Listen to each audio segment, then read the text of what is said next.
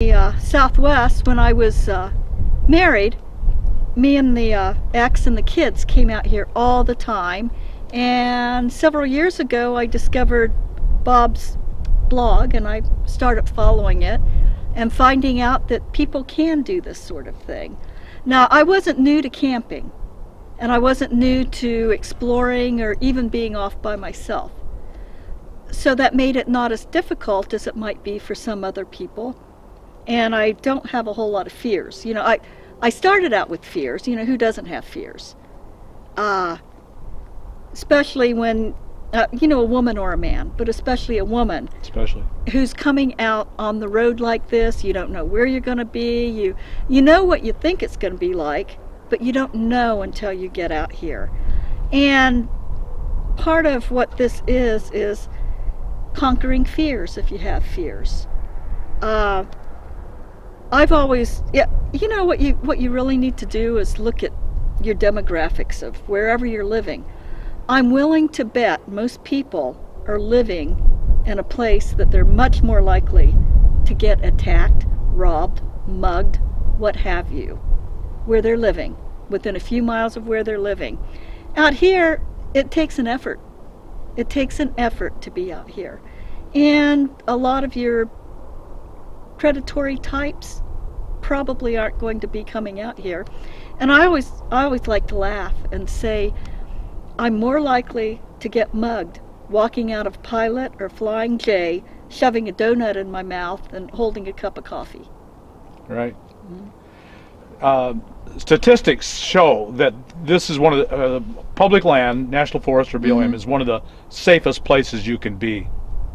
It is. You know, like anywhere, there's people that do drugs, etc., etc. It's like if you're anywhere else, you move. If there's people that don't seem right to you, you simply move. So one of the things I hear from people is that they think they're roving bands of murderers and rapists that just wander the land looking for victims. Have you certainly have run into a few of those, haven't you? You know, to tell you the truth, I haven't run into a single one. None? None. That can't be. Not a single one. And hey, you know, as an older woman, I'm in my 60s, you'd think they'd be following me to knock me in the head and take my little purse from me. I haven't had it happen yet. And so how long have you been on the road?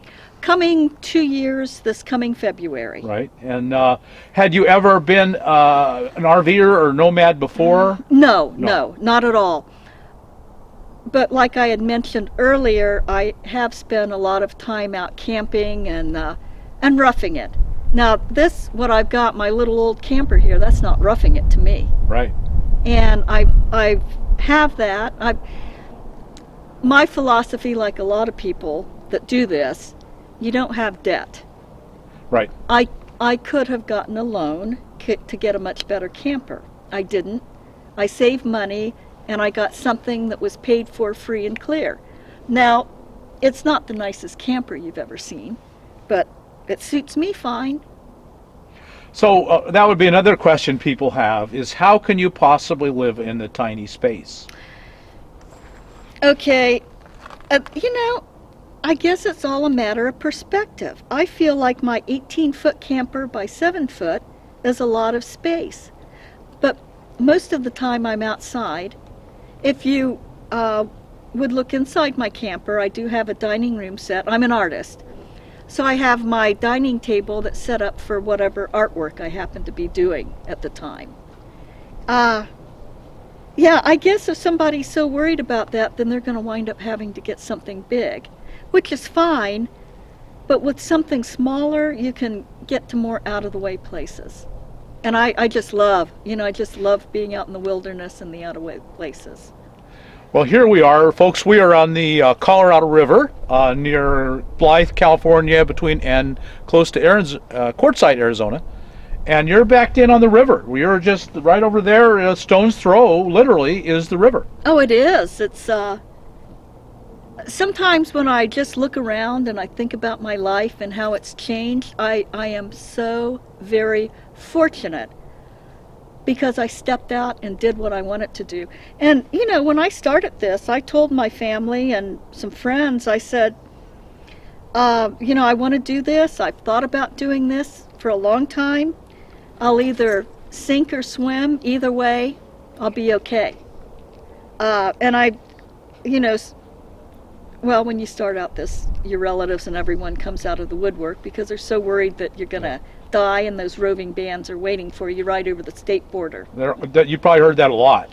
Yes. A single woman, you can't possibly stay safe. Yes, yes, indeed. Yeah, but it's just so very fortunate that I stepped out and I got. This wasn't comfortable for me. This was very scary. So you were afraid at first. Oh, yeah, I talk like I'm not afraid of anything. That's, you know, I'm exaggerating. Yes, I was very afraid.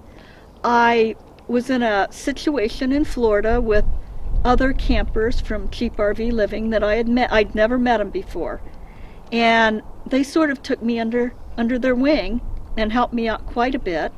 And what happened is that their reservations were up before mine at one of the Southwest Florida management districts, and I forced myself to stay in the swamp. Well, by yourself? By myself with my big dog was just a puppy then, and it was with her. I forced myself to stay. You don't know what all kinds of noises are out if there's a swamp all around you. There was no one else in the campground, no one else. Now and again, a hunter would come in. And you probably saw Deliverance when you were young. So did the Deliverance theme run through your mind? I kept listening for I kept listening. I certainly did. But once those 4 days were up and my friends got their reservations in order, they came back again, and you know, then I moved on with others. But once I did that, I found out that life wasn't nearly as scary, except for those noises that you hear in the swamps. And I'll tell you, if I go back again, I'll still be scared of the swamps by myself. Yeah. Well, so you found that having a group to go to made it so much easier, and you could expand from there. It did. It did. And I would say I was lucky to find those people, but it seems like as long as you're halfway friendly, there are so many people out here, and not just this group, not just the Cheap RV Living. There's so many friendly people out here, and I think it's because they're not living 20 feet from their neighbors. Right. I really do. And you have the time and the energy to expend with other people. And, you know, as to loneliness, you can be lonely out here, but you'd almost have to try. Right. Because there are so many people, and you don't have to be with people all the time. Right. You don't. Probably don't want to be. No. Even me, and I'm a very friendly, outgoing person, an extrovert, but I can't deal with being with people all the time either, like most. But I think simply because people don't have to be next to each other, they're friendlier out here. I think a lot of it is the stress of our normal lives falls away. And with the stress and the returning to nature, people are just happier. Oh, no kidding. Another thing, I don't usually see people that do nothing but stay in their van or their camper. They're always out walking, bicycling, and I'm not talking about young people. I'm talking about people in their 60s on up. And you see them outside all the time doing something. They may only stop by, or they may wave, or say hi and nothing else, but they're out doing something for themselves. And doing something for yourself is staying in shape. And staying alive. Staying alive. And happily alive, not just enduring to the end. Yeah, not sitting watching TV. Right. And drinking pop or beer. They're out doing things. Well, actually, you can't get TV out here half the time anyway, so it doesn't matter. Right. Yeah. So that goes back to your point that you live out of the rig more than you live in it. I certainly do. I certainly do. One thing that I do miss, I'm from Ohio, we get a lot of rain. I miss hearing the rain. Oh, really? Yeah. So when we do get the rain around here, I'm happy to hear it. Well, I've gotten so used to being in the desert that the rain, I no longer enjoy the rain. Oh. So, and we've had a pretty rainy season so far. You must have been happy with that. Yeah, I was. Yeah, Yeah. unbelievably. Yeah. And now you've been doing this a couple years, and so you have kind of turned the tables, and now you are the first one that I think of. You are now taking the newcomers in and taking them under your wing. Well, yes, I enjoy it. I've sent you people. Yeah, I know you have. I will probably send you more people because you're the first one I think of. Yeah, and last year at the first RTR, I think as people were coming in and you'd sort of feel them out, and you sent the right people to me, to my campsite, and told them where to find me. And I thought that, oh, cool, that's pretty fun. Yeah. Yeah. Some people like me, well, a lot of people are like me though.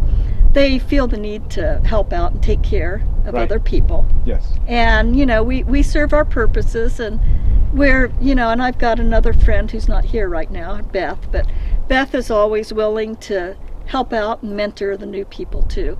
And if I can do it, if she can do it, whoever, why not? Right. Why not? This looks easy. It's not easy. It's a lot more attitude than how easy it is. Right. If you're easygoing and you think, well, I'll figure it out anyway, so it didn't work out, then you'll be in better shape than. You can't control everything out here. You can't control your vehicle. You can't control your camper, your van, the weather. Well, a lot of people come to me and to all of us in kind of hard financial times, and I have sent people to you in that situation because this was their only choice. They just had no choice. Well, it's easy to relate with people like that. I didn't start out in a bad financial situation, but with houses and things that I had, I've gotten in that shape due to rentals that haven't done well for me. So I won't recommend that to anyone, but that's beside the point. Now, and I don't mind saying this, my Social Security is abysmal. I'm at an age group of women who stayed home to take care of their children instead of working. And there's a lot of women, a lot more than you may, I don't know if you even realize it, Bob. I do, Oh, because you do? I hear from them. I just retired and I have $500, $600 a month in Social Security. It's like, how can you live on You that? can't. Out here, because I'm very careful, I had no debt. I still have no debt. Well, okay, I take that back. I keep a little debt. Like at Walmart, for one thing, when you keep just a little, it keeps your credit rating, your credit scores up, or at least that's what I've been told. Right. So, but I don't have much. I could pay it right now if I wanted to. But yeah, I just get, a little over $600 a month. And there's women that get even less than I do. No, yes. Less than I do. Now, So you're living on $600 a month. yes, I am. Wow. Most months I live very well. I have other girlfriends and some other men, and we'll go out to movies. We'll go out to eat. When I first started, I flitted from here to there. But now I'm happy to stay in one place and do my artwork. So I'm using very little money for gasoline. When you're able to stay in one place for 2 weeks, you're doing pretty darn well. And what else we do with the people in our campsite, it's always, I'm going into town, do you need something, or text or whatever. Or we all get together and go together and we'll split gas and costs, and you can do it. You can do it. If you have, it's a lot of these people, it became a have to situation. Right. And I'm happy. I'm very, very happy. So there are a lot of people who are thinking in your situation between 500, 700, 800, 1,000 a month, and they think that their life's pretty much over. You're here to say it doesn't have to be. No, I see that. I see that not just on your forum, but other places that people are so distraught. And it's like you said, it's not true. You make a little budget. You know that something's going to happen. It always does. It always does. You always need something. Another thing, the people who realize they're not the only one that needs new tires or whose radiator busted or who needs something. I've seen people out here who get so upset because something goes bad. Well, it goes bad for everybody. And the people who make it out here are the people that go with the flow and realize things happen. Right. Oh, and then another thing, and I'm not going to disagree with people who say, well, every woman needs to know how to change your own oil and do all this other stuff. No, change tires, that's one thing. You should do that because you never know. I keep aside money for if I have to hire a mechanic because I'm sorry, I'm not going to do it. I'm not going to do it. Okay, well, I'm there not you either. go. There you go. And I'm a man and I'm supposed to. Yeah, and it would be wonderful for Right. someone that could do all that. Then you wouldn't have to worry as much. But Right. yeah. So essentially you keep a good sized emergency fund just for the emergencies. Oh my goodness, yes. Because okay, my car is fully insured, but if something strange happened, I would be able to go out and get a used van. Probably not a used truck, they seem to be more. But I could go out and get something if I had to.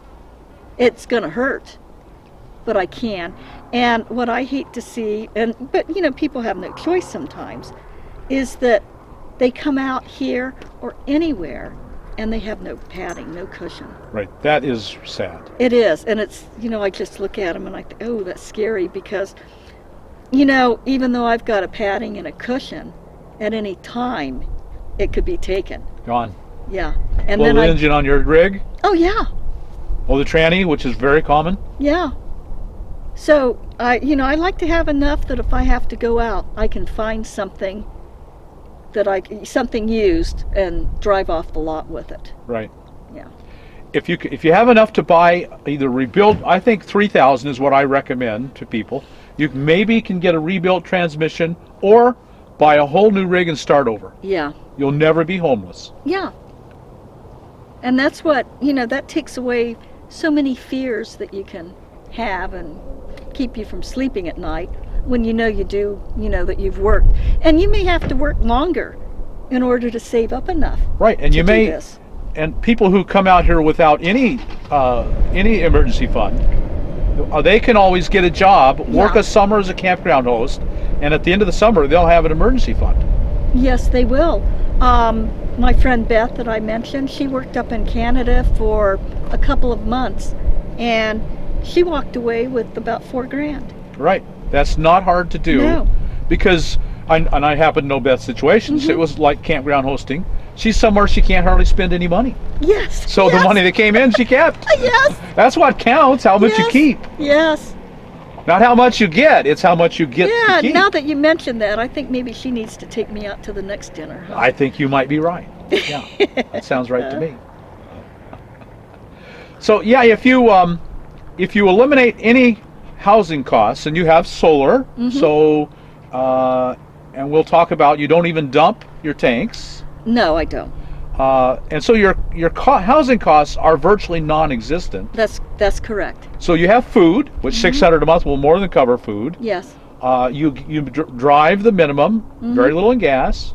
Do you have health insurance? I do through Arizona now. I'm right at the lower end, so yes, I have health insurance. Good. Yeah. Because, well, it really worked out well for me this summer. I have so many people that ask me, "Aren't you afraid you'll get sick?" Well, yeah, I am. Aren't you? Yeah. Yeah. Well, what if you fall? Well, when I was living in my house, I fell off my porch one time. And I laid out there for quite a while before the next door neighbor came home and saw me. Now, that falls under the heading of things happen. Right. Yeah. Everywhere. They do.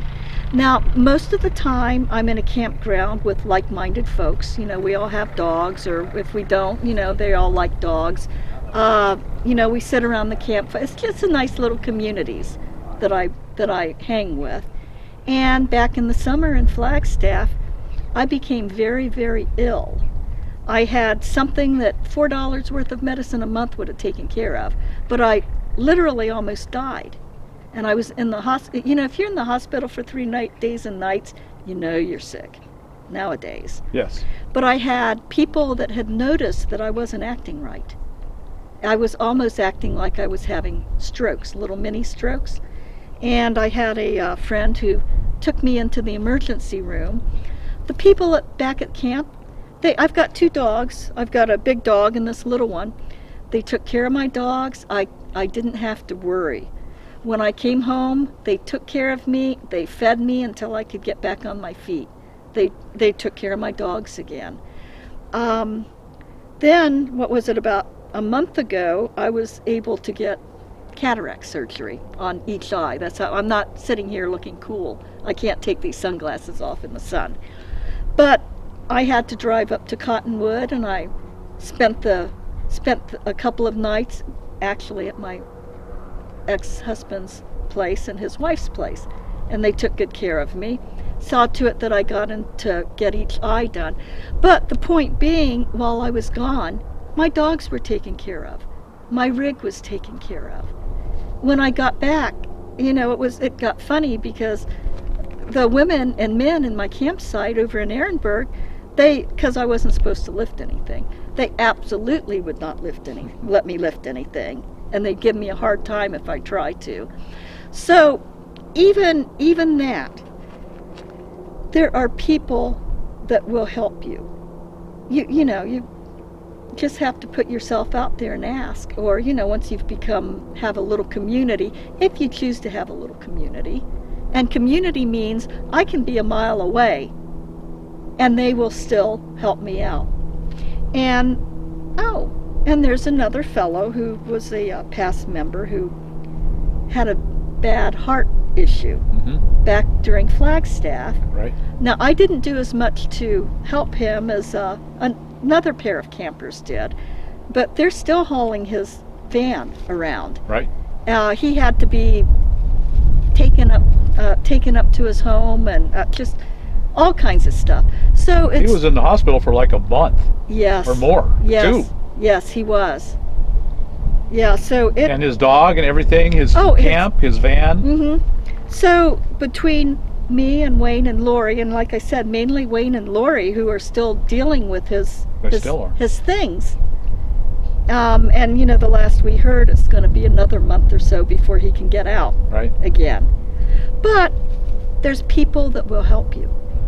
And the key is community. It's community. It's, you know, this fellow, he was always nice. He barely spoke, but a lot of people out here are like that. Yeah. But people pulled together when he needed something. And to tell you the truth, we were, the 3 of us were up in Flagstaff. It was cold before we were able to get everything straightened out with him and his dog and could start moving from place to place. Right. Yeah. Yeah. So you went the extra mile and made the sacrifice, and you took care of a friend. Well, yes, and you know what comes around goes around. It does indeed. You've got the same. Oh, yeah, yeah. Well, Diane, thank you so much for sharing your life with it. There's just an incredible amount of wisdom in what you just shared with us. I hope you can really feel the sincerity and honesty and genuineness that is coming here. Well, thank you. Would you like to see the inside of my rig? Yeah, that'd be great. Let's do that. Okay.